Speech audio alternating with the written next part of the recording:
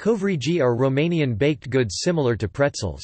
They consist of salted bread topped with poppy seeds, sesame seeds or large salt grains.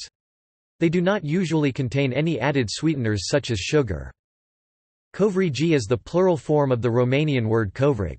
The word is a loanword from Bulgarian kovrig. Cognate words are found in other Slavic languages, e.g.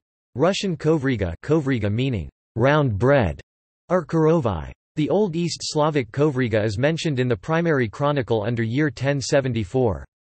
Its ultimate etymological origin is uncertain. Covrigi are a popular snack food in urban areas of Romania and also as a holiday gift in rural areas. The city of Buzău is known in Romania for its covrigi. Although legend has it that covrigi were introduced by Greek merchants to Buzău in the 19th century to increase consumption of their wine, their similarity to German pretzels and to sfintisori, another Romanian pastry, suggest a much earlier origin.